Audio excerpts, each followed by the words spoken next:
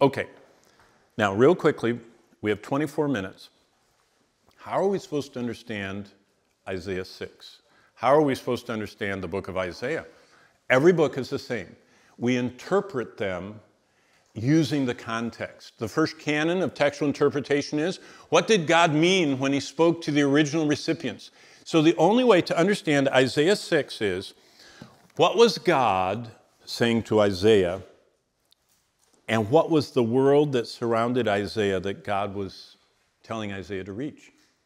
So the primary interpretation involves the historical context, the geographic, the scriptural, and then the actual words, the grammatical. See, like when I talk about Hebrew words, shalom, shalom, it's understanding the grammar and the text, and that combined makes hermeneutics. That's the theological word for interpreting the Bible.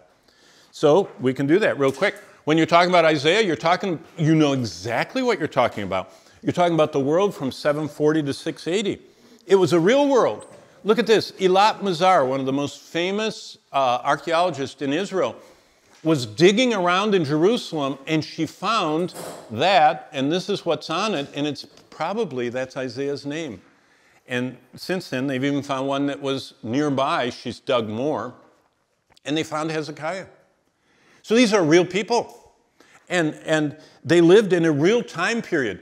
Look where Isaiah is. Here's Samuel the prophet. Here's King Saul that had no heart for God. There's David with a whole heart for God. There's Solomon, half a heart for God. Rehoboam, the bad son, causes the breakup of the kingdom. The southern kingdom is Judah. The northern kingdom is Israel. And they're going astray. And so God sends two prophets, Elijah and Elisha. And they still go astray. And look at this prophet comes. And right there in that yellow line is the ministry of Isaiah. And look what happens during the ministry of Isaiah. The Assyrians come in and wipe out the northern kingdom. The Assyrian exile of the northern kingdom. And then after Isaiah, the Babylonians come in and destroy it. Now, if you want to see all of the kings in order, because do you remember how the book starts? Isaiah, look back at Isaiah 1.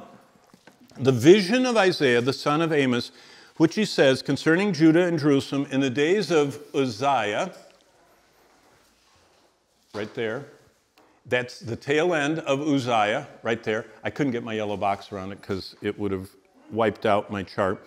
And Ahaz, and Jotham,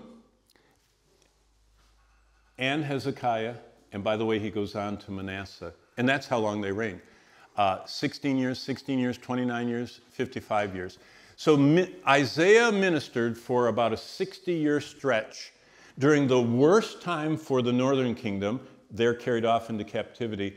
And during the total decline of the culture. And so that's what's going on there. Now, this is why I go to museums. And Bonnie and I take students through, and we've done this for 30 years through museums, and here are all the stuff you see in museums. And here's a museum chart for just Isaiah and these prophets. And some of the things you can see are these records that are in the museums of the world that actually record what Isaiah is talking about. It's the most exciting thing to see the historic record as the empires, and see the Assyrian Empire is coming.